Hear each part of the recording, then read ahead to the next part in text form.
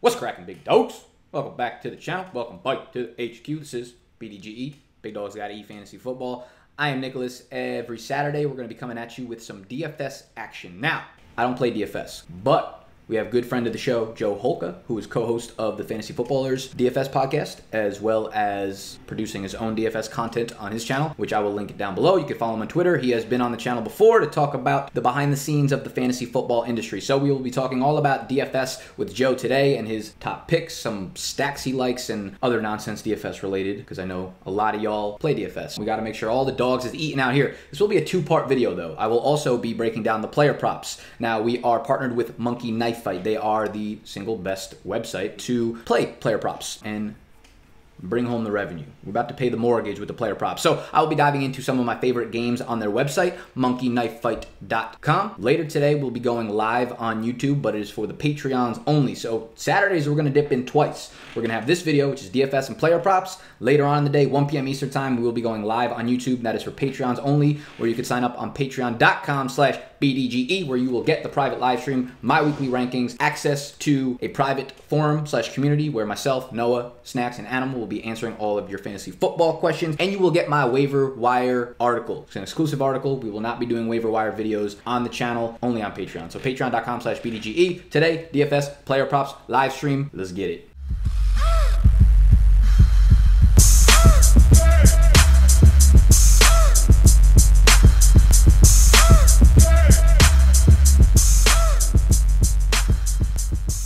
All right, y'all, let's dive into some player props. First thing you want to do is head over to monkeyknifefight.com. Since a lot of y'all will probably be new here and haven't signed up, you're going to want to log in wherever that is. I'm already logged in, so I'd have to log out. And you deposit your first deposit if you use promo code BDGE. Again, you will get a 100% deposit match up to 50. Start out slow, work your way up. So we're on monkeyknifefight.com.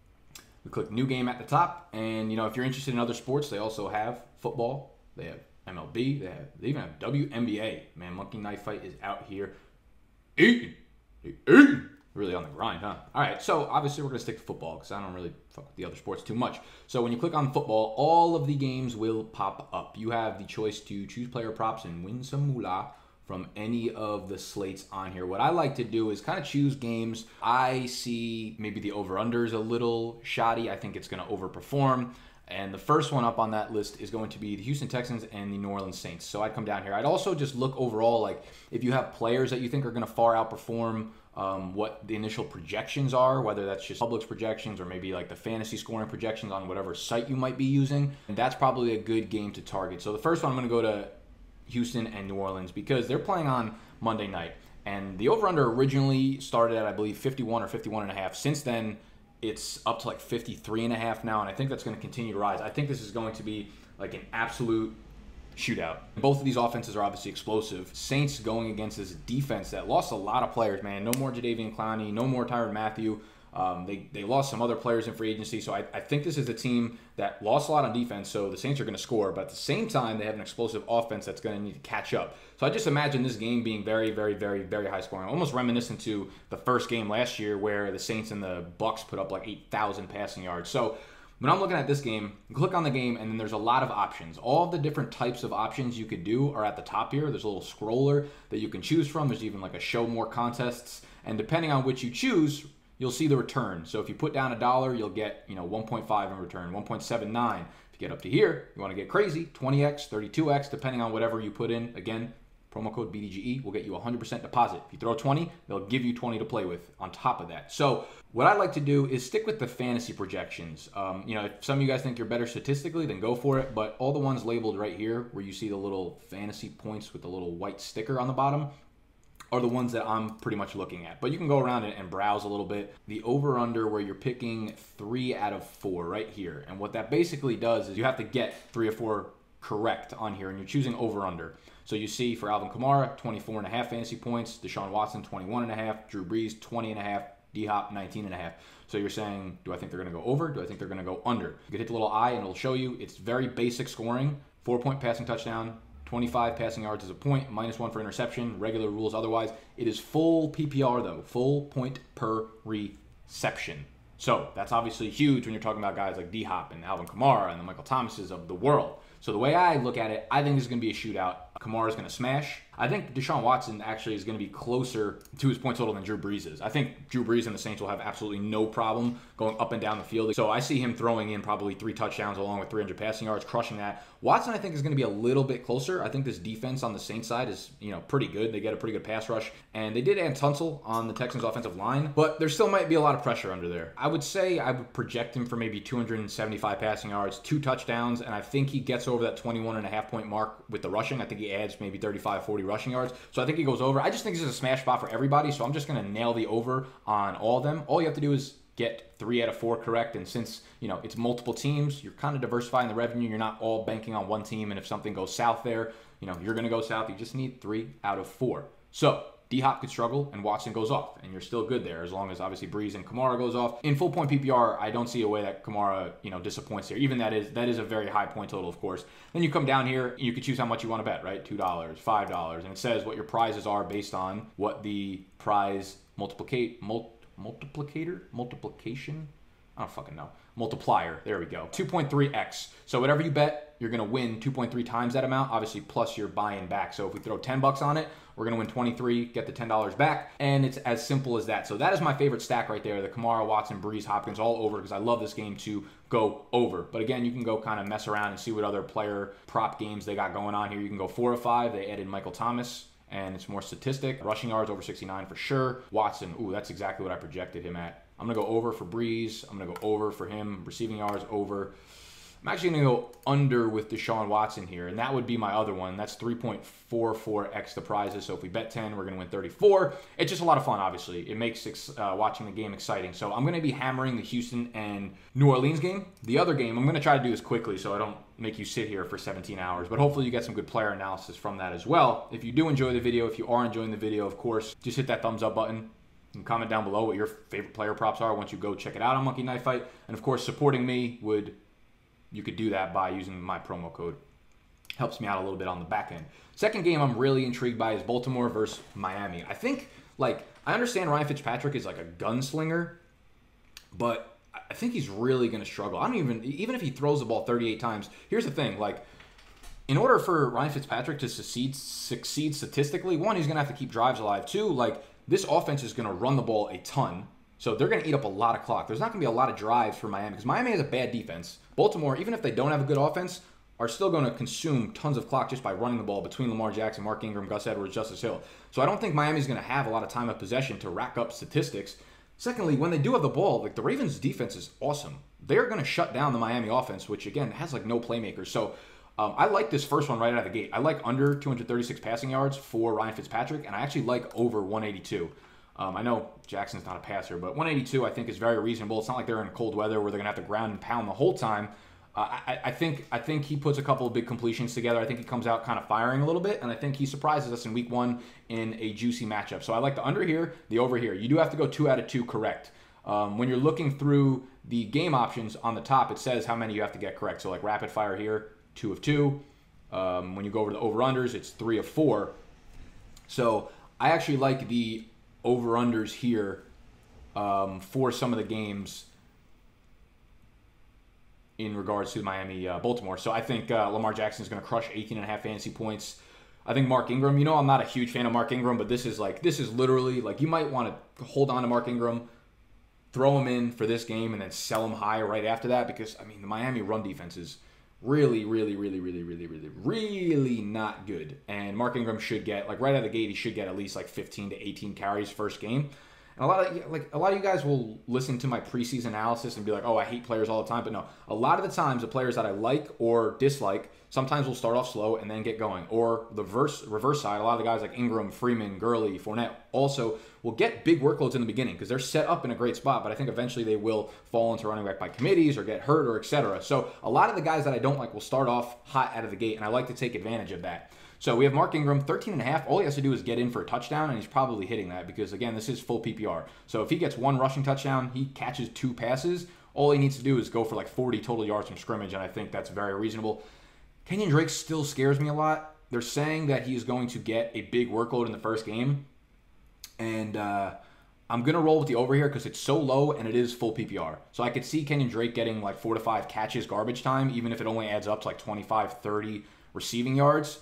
So if he catches 4 or 5 balls, 20, 30 receiving yards, he just needs to add on like 30 rushing yards. So I do think it's going to be close, even though it seems like it's it's a smash over. That kind of scares me. Ryan Fitzpatrick, the over/under. So this one is probably going to be close. I'm actually going to take the under, believe it or not. I think he's going to end up throwing like 190 to 200 passing yards. He'll probably get in the end zone once or twice, but I do think I think he gets sacked a few times, might get strip sacked and lose a fumble, and or throw multiple interceptions. So I think the turnovers that are going to happen in this game are going to inadvertently make Fitzpatrick's fantasy points hit that under. So again, you only have to hit 3 out of 4 of this, and it's 2.1x your money. So you could throw on whatever you want, and you just throw in $10, $20, and do a bunch of like 2-point teasers and see how you do. But just get your feet wet. Obviously, this is week 1. This is actually the first time I'm playing, so I'm interested to see how my picks do. Hopefully, you guys got a little bit of value out of this. Go sign up on monkeyknifefight.com. Use promo code BDGE, and you will get a 100% deposit match. So let's jump over to the DFS section of the video with your man's Joe Holka. All right, we're going to segue into the DFS section of today's episode. As promised, we have Joe Holka on the channel coming back to talk specifically about DFS because, as I mentioned, I don't really do that, but he does. This is his specialty. If you want to get exclusive content from him, you can always check him out on his YouTube channel, linked down below. He does a live stream on Twitch every Sunday morning before kickoff at 11 a.m. Eastern time, so you can go join him there if you got any Q&As for your lineups. And you can find him on all the social medias, Instagram, Twitter, LinkedIn, by searching Joe Holka. What's good, Joe? Welcome back to the headquarters. Nick, what's going on, man? Always willing to kind of collaborate with people that are doing content the right way. So I love what you're building here. I think it'll be awesome to kind of do some collaboration with our channels.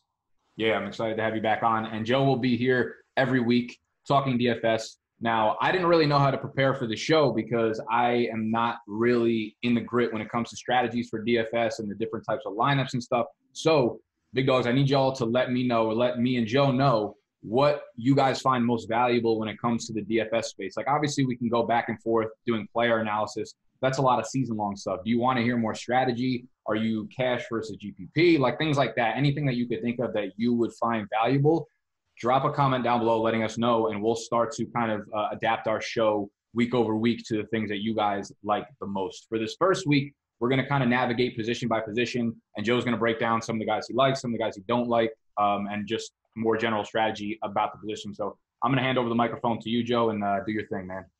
Yeah, so it's an interesting week, right? I can't believe it's week 1 already. I know most of your audience is probably in the season-long niche, but DFS is something that's a lot of fun, especially like kind of halfway through the season. Like, I feel like it happens every year in season-long. Like, you either run into injuries on a few teams, or maybe just things aren't going your way from your draft. At least with DFS, you have a chance to just build a new lineup every week, or a new kind of grouping of lineups. I've been doing an actual DFS league with some of my buddies as well, in addition to our season-long league. That's been a lot of fun. DraftKings makes that super easy. But this week in general, I was just telling Nick before we jumped on, we're still waiting for some actual data points. I think there's still a lot of we think we know a lot, but maybe we don't know a ton yet. But in DFS, there's ways to kind of leverage that based on ownership. And that's kind of how you get to the top of GPPs, is with a few lower owned plays, but also mixing in some chalky, more popular plays as well. And there's good ways to do that at each position. So we'll mix in a little bit of strategy along the way, just from kind of a granular, like, broad perspective. The first thing that I'm looking for in DFS is good situations to attack on a game level. So I'm looking at things like pace, and also offensive line versus defensive line, because offensive lines, if that's one of the things that's going to really affect a quarterback's efficiency. We're always looking for efficiency over volume at the quarterback position. So some of the games that I expect to be up in pace, the number one game probably from a plays perspective is San Francisco and Tampa Bay. So it's probably the leading candidate, honestly. It's them and everyone else as far as pace is concerned. So they're going to be pretty popular, especially the Tampa Bay side. San Francisco allowed the 10th most plays last year, and the Bucs games as a whole, 7th most combined snaps last season. So definitely think that there's going to be a good amount. And that's even before you get into the Bruce Arians things. The Cardinals actually, most recently, the Bruce Arians Cardinals, 2nd and 5th in pace over his last 2 seasons. So I definitely think that this game is going to be high scoring, but Vegas is kind of lined up with that as well. So what you'll see with a lot of players earlier in the season is really just following Vegas lines. So some of the top implied totals would be some of the highest owned players. And I do think that that's generally something that we want to look at with Vegas lines, but also this time of year, there's value in kind of going to that next tier as well, because it could be those games just outside that top tier that end up being the highest scoring, because like I said, we really don't know a ton yet.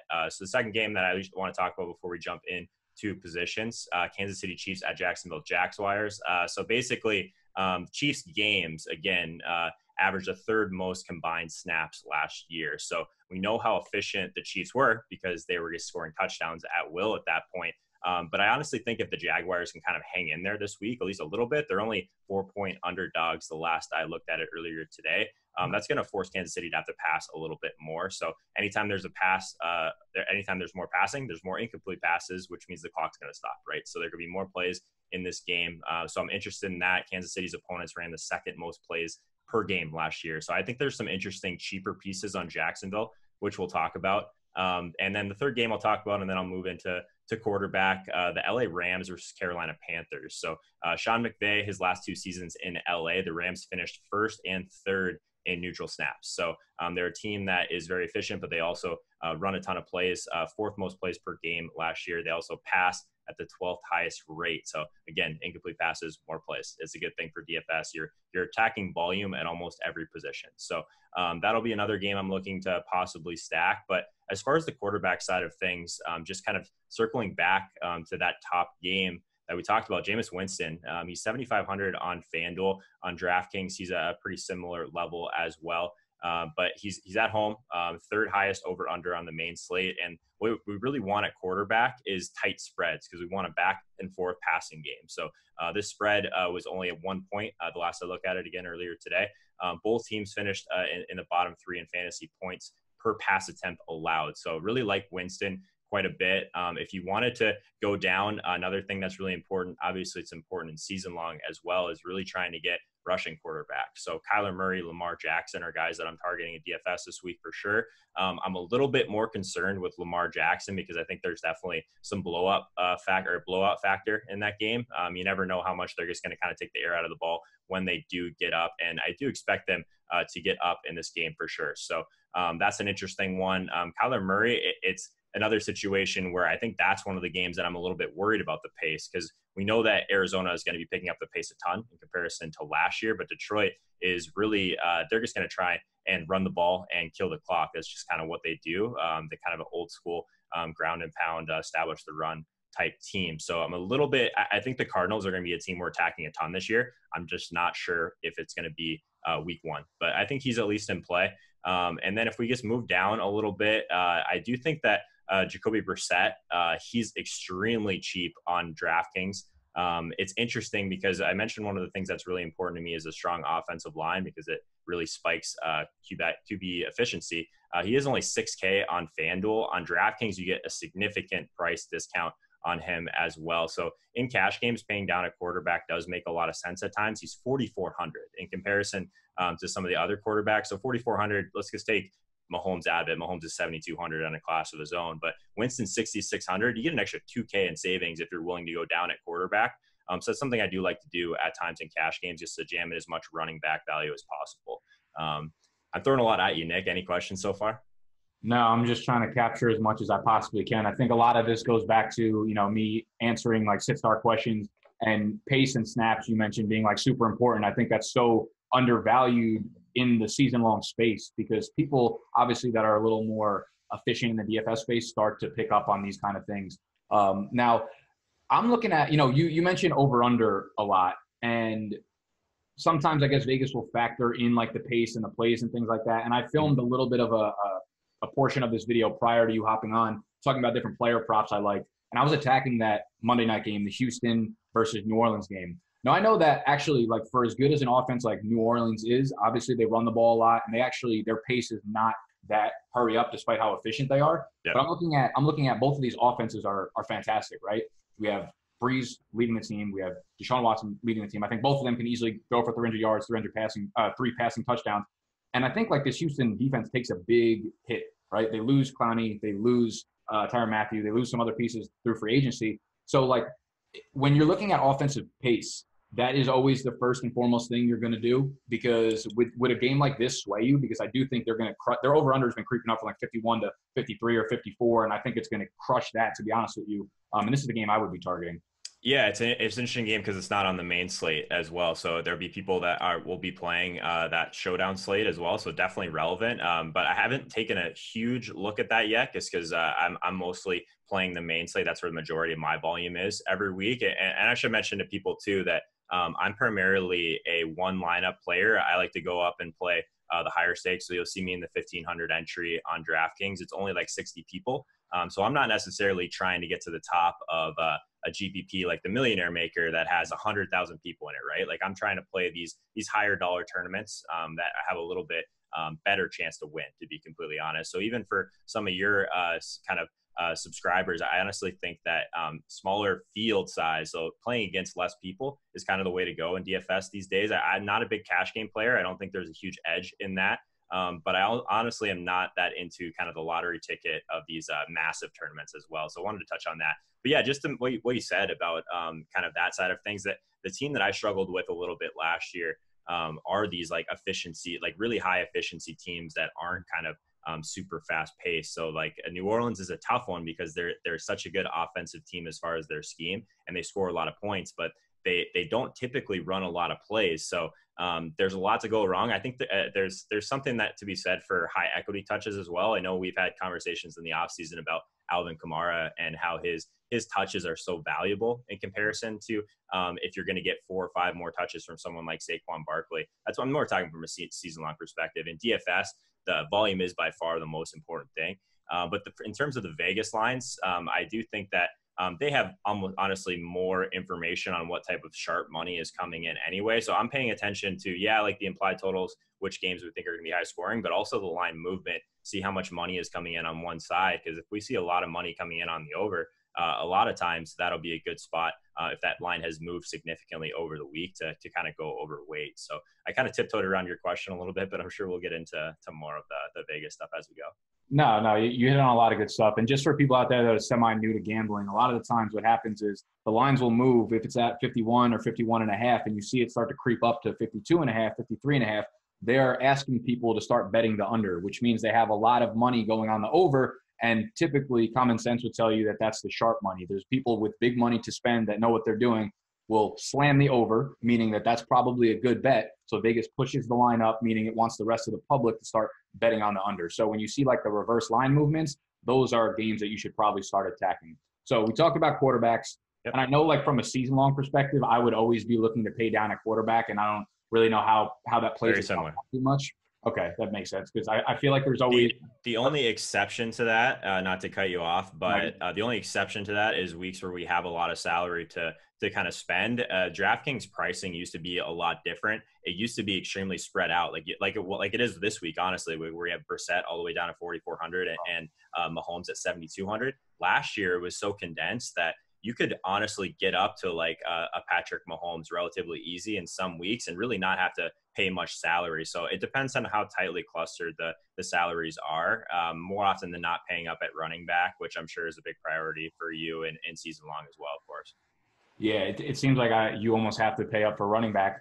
I would say that might be a little bit different in week one, though, because there's so many value plays out there, because there's a lot of guys that maybe might be working their way into the depth chart, or might just take over a role because someone's injured to start the season. And there might be values at like, I'm not really sure the pricing, but maybe like 3,000, 4,000 or something like that, that allows you to pay up for. I mean, I wouldn't pay up for Mahomes this week, given that it's against Jacksonville and it was one of his worst matchups.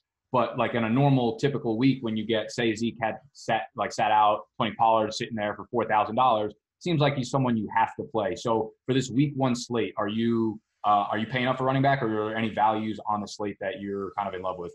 Yeah, I mean, I pay up for running back almost all the time, but kind of what you're saying, there are some guys that we expect to have significant roles that are priced down a little bit. Dalvin Cook, especially after the news with Stephon Diggs being banged up, he's only 6K. Which relative to someone like Christian McCaffrey, Saquon Barkley is at 9K on DraftKings. So you do get a huge savings going down to Cook with at least one of your 3 spots. I will tell people too, if it's your first time playing DFS, it's almost always your flex is almost always a running back. So you're looking at 3 guys in each lineup. Dalvin Cook, he might even push 40% ownership this week. That's how underpriced he is. I do think that in that range, a lot of people are on Nick Chubb at 6,700.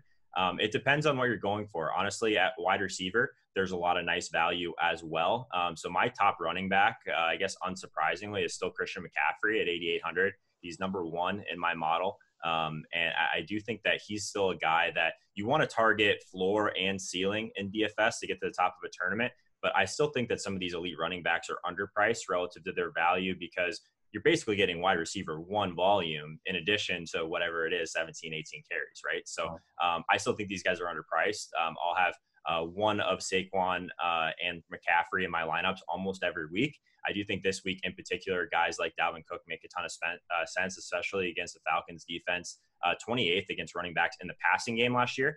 So that's one of the stats that I do look at quite a bit at Football Outsiders. I want to target teams like that are fully fine just giving me these kind of under the radar throws, these low ADOT throws that and PPR scoring on DraftKings is extremely valuable. Leonard Fournette's an interesting one in his price range as kind of a pivot off of those guys in tournaments, just because I think that the way we saw him used in the preseason was encouraging, just that he was used a little bit more in the passing game. I did mention that that game we expect to be extremely high paced in KC, right? So I think that Fournette's an interesting volume play that might be a little bit under-owned relative to some of these other guys, especially. I think that if you think he's going to be game script independent, I think that that's an interesting game to attack, kind of back your way into some KC exposure there with a nice correlation play. As far as that, Chris Carson's going to be extremely popular. I'm not on guys like that. I don't really play guys in DFS that I think are basically a zero in the passing game. A lot of people disagree with me because they think he's just simply underpriced. But again, I think it's an opportunity cost thing at running back. I just don't want to give up a running back slot to a guy that I don't think has a massive ceiling. Like, yeah, Chris Carson's 5,700, but I'm playing Dalvin Cook at 6K over him every single time just because of the involvement in the passing game. So regardless of the results, I still feel like that's right. But Carson's going to be popular just because of how many touches he's probably going to get on the ground. I feel like with Carson, a guy like that, I totally get you because we haven't seen him do it in the passing game yet. Mm-hmm. It's like he's just as likely to put up, 16, 17, 18 fantasy points as just about anybody else. But he almost has a 0% shot of going for that 27, 28, 30-point game that a Dalvin Cook can do. I'm so with you on Dalvin Cook. He's, I think he's like my RB4 or 5 this week in my season-long rankings. Mm-hmm. Look at the Falcons' defense. Their scheme is allowing running backs to get those short passes. And it's year over year. It's like we brought in Dan Quinn 3 years ago to, make this defense better. We haven't had a pass rush in 3 years. We've allowed these receptions to the running backs year over year. It's not like a fluky thing. I'm all in on Dalvin Cook, especially if he's at a cheap price. And I'm kind of in on C-Mac too, because I imagine Aaron Donald just rushing up the middle every time. Cam possibly limited by the foot, looking to dump it off almost every single play. So I think Christian McCaffrey comes away from this game with like 7 or 8 receptions. And it's an interesting take on Fournette because Fournette's a guy that I wanted absolutely no part of in season long because I just don't imagine him being durable and staying on the field for the entire year. Don't have to worry about him in DFS. Exactly. And that's the thing. Early season targets, right? These are guys that I would be looking to trade low if I drafted them or trade high if I drafted them because you're not worrying about the injuries. Like these are guys who are set up to have big workloads in the beginning. But my analysis against them, it's the Leonard Fournettes, it's the Devonta Freemans, it's the Todd Gurley's or whatever. Yeah, it's like 6-8 weeks into the season is where I imagine their downfall will be. So I do imagine them getting big workloads starting off hot, but they're not going to be guys that win you your season long. On the flip side, though, like Leonard Fournette, if he got 27 touches in this game, that wouldn't surprise me whatsoever. But do I think he's going to stay on the field for the full 16 game? No. But those are guys that, despite me talking about how I don't like them most of the time, they're different. The analysis for them is different in DFS, especially towards the beginning of the season. So 100%. Yeah. And I'm actually curious what your thoughts are on Gurley because I've gone back and forth on him a little bit this week. I feel like there's a chance that maybe McVay trolls everyone and just trots him out there and he scores 3 touchdowns in the first week. But I mean, obviously there's a chance that he's not going to see near the workload that we're kind of picturing when we think of like kind of mid-season Gurley last year. So I'm going back and forth on him because his projected ownership is significantly lower than any of these other guys we've talked about. And I do I want to find ways to get into that Carolina game. I'm just not quite sure how I'm going to do it yet. Yeah, it's interesting, man. It's like I also want to get in that game. Like I want season-long pieces playing during that game. I just can't figure out who I want. I think the 2 guys I would attack, or the 2 guys I own a lot of in season-long, is Brandon Cooks and Robert Woods. I don't think this Panthers pass defense is really like anything special, so I think they'll eat that way. I'm going to need to see it before I do anything when it comes to Gurley. Like, he's not going to be in my lineup. I just think, like, you hear a lot of the analysis like, oh, if he puts up 75% of the production he did last year, then he'll be an RB8 or whatever, right? The Yeah. problem with that is, like, once the knee acts up and it's arthritis, so it's basically a given that at one point or another he's going to have to get these shots or it's going to flame up. Then it's like, what happens? Like, yes, the end of season numbers might give you 250 touches, 1,300 yards from scrimmage, and 10 touchdowns. However, you don't know what week is going to be the 5-touch game and then the 17-touch game. And Well, that's what makes him untouchable in cash games this week, is his price. He's 7,900. Just as a little bit of a comparison there, you can get guys like David Johnson at 7,700, Le'Veon Bell at 7,100. We already talked about Chubb and at 6,400 and Cook at 6K. So it's like, you can't touch him in cash games. He's going to be under-owned in tournaments for sure. I'd be shocked if he made it to 15% in the millie, but people were burned by him quite a bit last year, so I still think there's a little bit of recency bias there. But that's going to be one that's interesting to watch. Before we move on from running back, I'm interested in your take on Kerryon Johnson. He's popping as like a decent value for me at 5,800 right now. Against the Cardinals, I feel like we should be targeting teams that are playing against the Cardinals just because of that defense is so terrible and they're going to be playing a high pace. I guess I get nervous with Detroit. I guess I don't play those guys very often in general. So what do you think of Kerryon? I think if I made multiple lineups like DFS wise, I'd probably throw him in a couple of them. I love Kerryon as like a player, but obviously the whole Matt Patricia thing just – right. You just can't ever feel good about it. Like, that's the problem. But I do like I hate the Arizona offense right now. Like, I hate what we saw from them in the preseason. And I think that, like, Detroit. You buy into them just like holding out like their actual offense, or you think that people are just like kind of trying to play up that narrative because that's what they want to see? I think they're not being objective about the situation. Like, I love, I wanted to see Christian Kirk. I wanted to see Kyler Murray. I wanted to see David Johnson succeed. But, like, at the end of the day, they're not making up fake plays in the preseason. I understand, like, maybe the pace is a little bit down, but every single play, the D-line was in the backfield, just absolutely dominating David Johnson. We didn't see David Johnson run from the slot at all, which was a little weird because you figured this new offense, they would have him work in on different parts of the field. We didn't see that. So that's the only thing that maybe makes me like, okay, maybe they held back a little bit. But, like, I don't know. We saw absolutely nothing that was positive from them. So to just expect, just if your only notion is that, like, they were hiding everything, they're going to be perfect during the regular season, I think you're going to have another thing coming from you. So, like, as soon as we saw the third preseason game where they were all playing into the, the second half or whatever, I was pretty much out on the Cardinals from a season-long perspective. So, like, that's a team I won't be buying into, like, if I played DFS on a weekly basis until we saw it from them. Kerryon, I mean, I don't know. I guess it's a gamble. I guess it's kind of risky. Yeah, it's tournament only for sure. Exactly. I'm still bullish on the Cardinals. I just don't know if this is the week. I think that the best kind of opportunity will be us talking about them next week. I'm not sure even who they're playing, but the best thing to do in DFS is just to kind of when there's blood in the streets, that's when you kind of full stack those guys. So I'm more worried about them next week. Probably I'm bullish on David Johnson still. I'd like to see his price go down a little bit, at least so we can kind of get a better idea what his volume is going to be like. So at wide receiver, the highest owned player, it's pretty clear, is probably going to be Godwin. He's underpriced. We know all about his role in Tampa Bay, kind of the Fitzgerald type role in this offense, extremely valuable.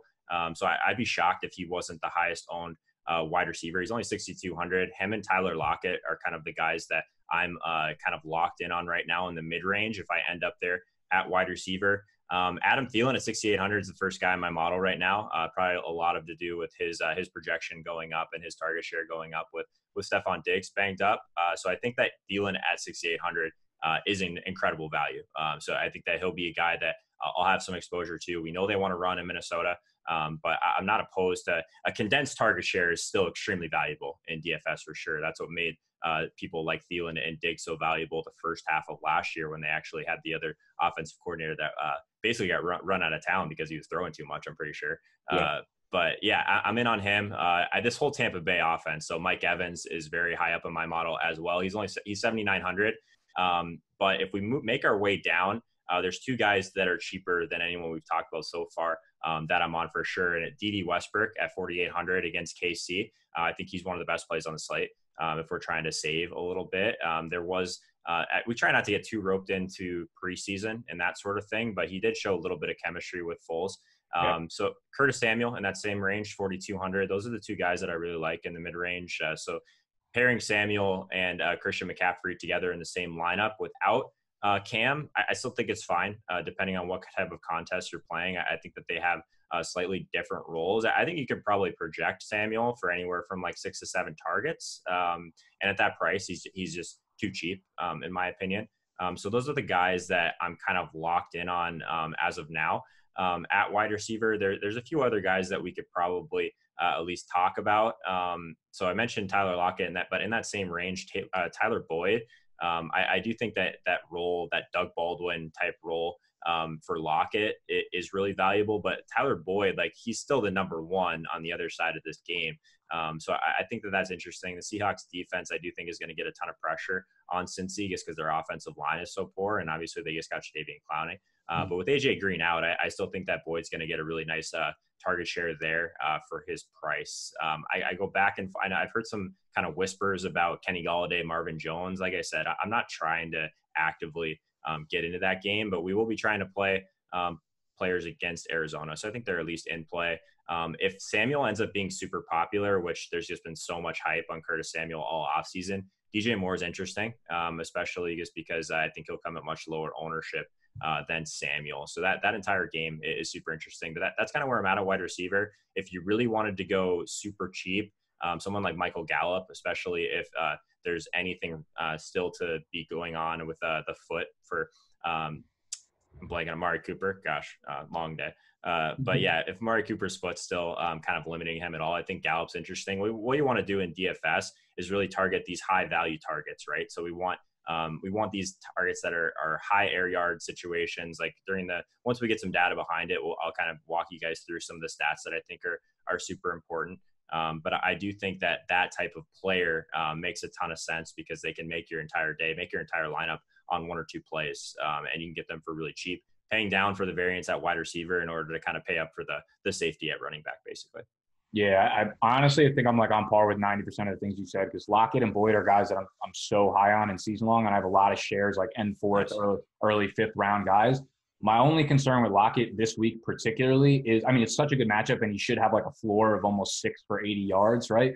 But like obviously they're going to feed Carson like a madman and they're going to go up big. They're like a 10-point favorite. So I imagine like game script for Lockett getting out of control, which is why I was going to flip it back and be like, how about Boyd on the other side of things? Yep. The O-line, D-line is definitely a little bit scary, and I could see Dalton getting sacked like 5 times in this game. But it's Boyd there. Like it's Boyd and really nobody else. I think if you're attacking Lockett, you're basically saying like one of 2 things, right? Like either you think these guys are going to connect for a big play on one of those opportunities, or you think that the Bengals are going to be able to score enough points that the Seahawks are going to have to throw. So both of those things are big ifs, honestly, for a lot of the reasons you just said. And for the record, just so everyone knows, I barely ever get Russell Wilson right. So if I'm on Lockett, probably just a good time to fade him and get on him next week. Okay, makes sense. I kind of like the Marvin Jones point, though. I'm in on Jones over Golladay because let's hear it. He's cheaper, right? Mm-hmm. Okay, so if you're going, it's very similar. Let's see. Okay. I'll check again. If you're going back to last year, if you're looking at Stafford down by the red zone, it was Jones dominating in the beginning of the season. Once he went out like week 10 or so, that's when Golladay started getting the touchdown targets. He still didn't really produce at a high touchdown rate. But then I'm watching this preseason when the first team guys are on the field. And again, I don't really care about the stats, but when they were in the red zone, it was to Jones. It was Jones every single time. And they didn't end up connecting. One was an overthrow, one was like a pass interference penalty. But it seemed like he went right back to Jones because Jones is what he knows down there. So the way I look at it, I think Jones, I'm still a fan of Jones from a season long, from any kind of perspective. I still think he's a very good wide receiver. He's not like that old, and he's not coming off that serious of an injury. So he looks to be good to go. He's got a ton of history and chemistry with Matt Stafford, which is why I'm kind of higher on him than I am Golladay, at least from a week 1 perspective, because obviously the Cardinals are going to be without Patrick Peterson. They're going to be without Robert Alford for the first week, and this defense is going to be a shit show. So if I'm taking one of the 2, it's going to be Marvin Jones because he's also likely going to get whatever the Cardinals like. I love it. He's significantly cheaper too. So Golladay is at 6,300 on DraftKings. Marvin Jones is 4,800, and guess who else is 4,800? D.D. Westbrook. So like it's pure like leverage play, honestly, because you'll get Marvin Jones sub 10%. D.D. is going to be close to 20.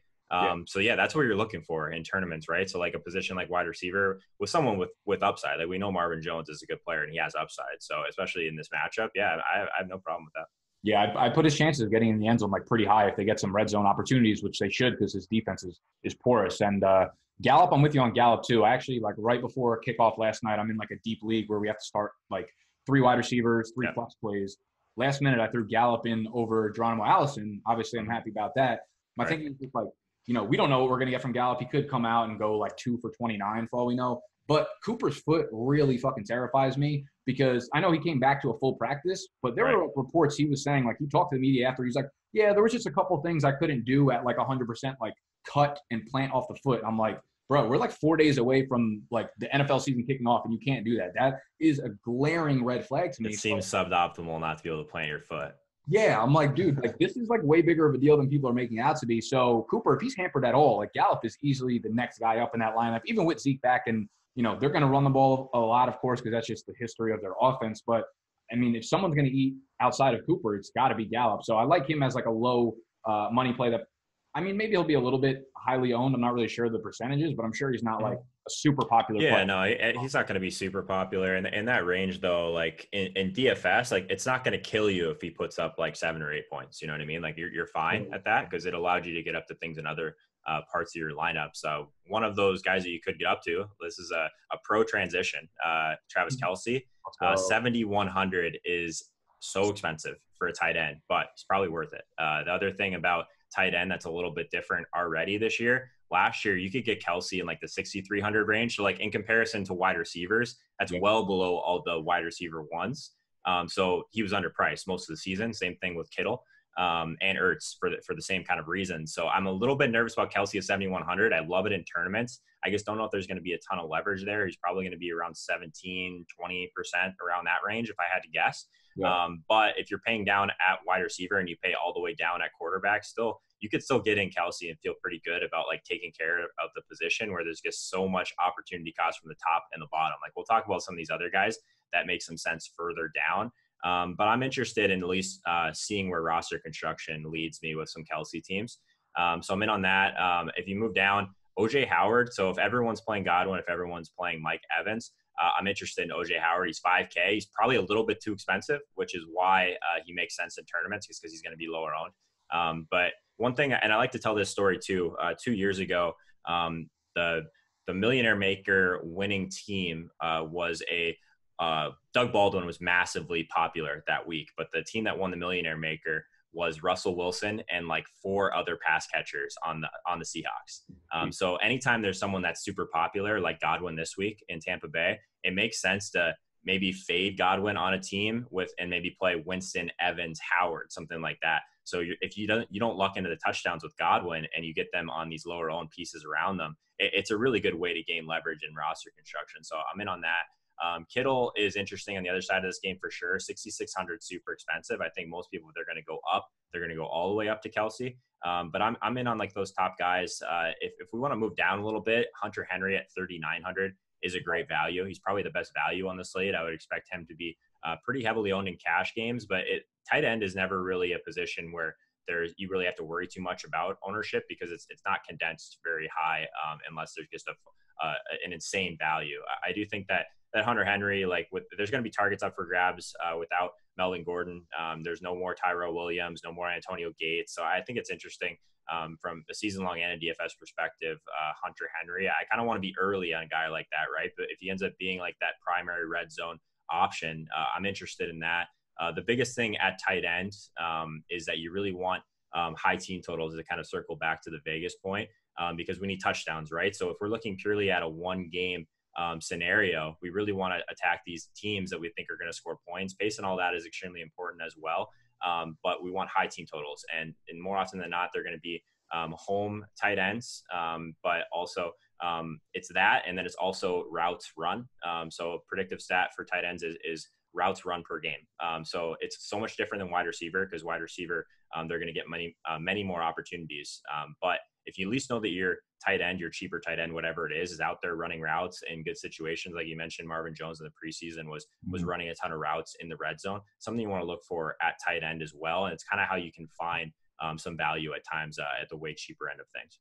Okay, let me bounce off two of the points you named at the end there. The two Yep. like predictive or very important things for tight ends. You mentioned at home, and this is something I talk about a lot. Like anytime I'm streaming something, whether it's a defense, whether it's a quarterback too, if it's like a tiebreaker, it might even be more important than a tiebreaker. I always, always, always look for teams that are at home. Yep. Like quarterbacks play and teams just play so much better. And like a lot of people kind of think that's, not a tangible piece of evidence or like whatever. The data supports exactly what you're saying. Yeah, I would think so. They just play so much better. So that makes sense that obviously that would trickle over to the tight ends. Now, what about a guy like you say, like routes run is super important. That just makes sense, right? Because you have more opportunity in the passing game. And that's not like an easily accessible stat for the public. So they're not going to know, snap percentage even to begin with. So to even trickle it down further to a place like routes run.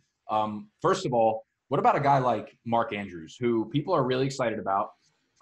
He is playing against the Dolphins, so this is a good matchup for him. However, this preseason, we're still seeing him in a big committee with Nick Boyle, with Hayden Hurst.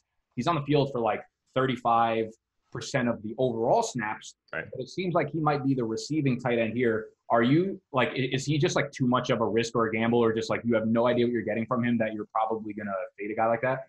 Yeah, so I mean, it's a really good point. He's the kind of guy that I'm picturing, right? Like the guy that is, he's not a blocking tight end when he's out there. He's running routes. That's something that you have to pay attention to. In terms of him in particular, I'm more worried about this game getting out of hand, and maybe they don't throw the ball a ton anyway. But at the same time, Lamar doesn't really throw to anyone, but for some reason he throws to Mark Andrews. So he's only like, I believe he's 3K. So I mean, he's extremely cheap. He's the 5th rated guy in my model, so extremely high. He's only projected for 2 to 4% ownership. So yeah, he's a great leverage play, especially if you end up with the team, a Lamar team. It's interesting though. So you mentioned routes run. The only way you get that is from a site like Pro Football Focus. But I was going to ask where you got it. So I guess a shameless plug. So my Twitch subscribers. So if you have Amazon Prime, it's free. If you don't have Amazon Prime, it's $5. You actually get access to my data sheet. So everything that I think that is extremely important at each position, I give to my my Twitch subscribers in our Discord chat. So you'll get the routes run that way if you don't want to pony up for PFF, and just please don't tell anyone. That's what I've been saying for the longest time. And I'm like, shit, someone's eventually going to find out that I'm just giving off all the PFF stats and stuff. Yeah. That was going to be my next question, like where you got that from, because the only place I've seen it was like their premium stats or whatever. And I wish. Yeah, so you can use it for wide receiver too, because one of the best stats for wide receiver is yards per route run. So that's one of the, I'm sure you know all about that, but that's one of the ones on my sheet as well. Yeah, I've been telling people about that too. I mean, it not only tells you that they're like commanding targets, but they're doing stuff with the targets. So I think that's one of the predictive statistics, of course.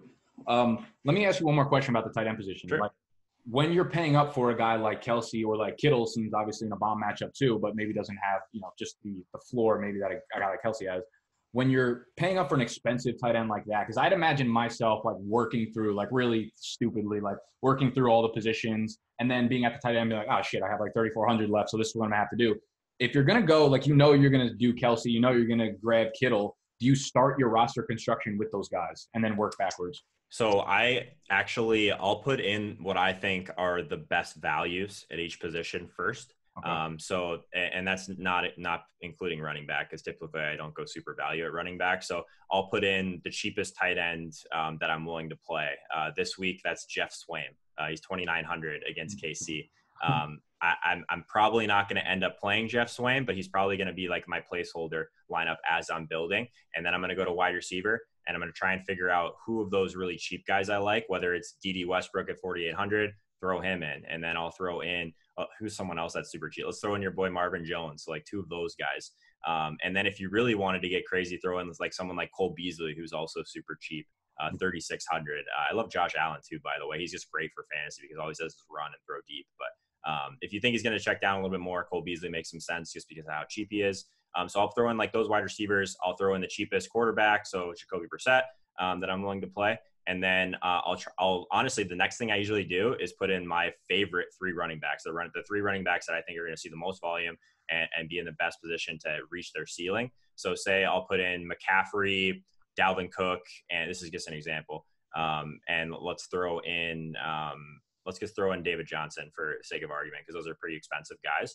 And then I'll basically see what I want to upgrade from there. Same thing with defense. So I'll just play a cheaper defense. We can talk about that in a minute, but that's kind of how I like to build, and I'll upgrade the positions I think are most important first. And if I can actively upgrade to something like Kelsey at tight end in a way that makes more sense than upgrading at wide receiver, I'll do that. Okay. Yeah, that makes sense. I just, I'm so new to this that like building lineups is so interesting. And I feel like, I've done it. Obviously I've played DFS like, 18 times in my life or whatever, but I've never actually sat down and like, this is how I should do it. I've always been like, oh, I like a few of these guys this week. I'm gonna throw them into a lineup. And and it totally depends on what kind of contest you're playing too, right? So like I'm playing kind of the higher stakes, small field. So like I'm building in floor first.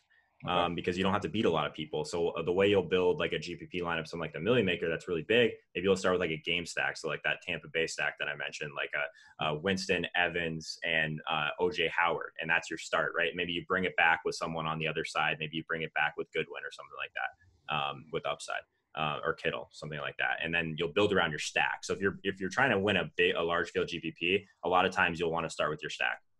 Okay, that makes sense. I'm actually fucking excited to listen to you for the next year or so, and maybe I'll dive into the DFS. Yeah, man, this would be good. And I haven't played season long in forever, honestly. I don't think I've played like I have a few leagues with like just buddies and stuff, but like seriously played season long in a couple of years. So it's kind of like totally different ends of the spectrum. So I get that for sure. All right, maybe I'll have to rope you into a high stakes league next year. Did you want to cover any of the defense? I do have. Yeah, we can touch on them quickly. I think probably the highest equity defense is the Eagles. They're the largest favorite.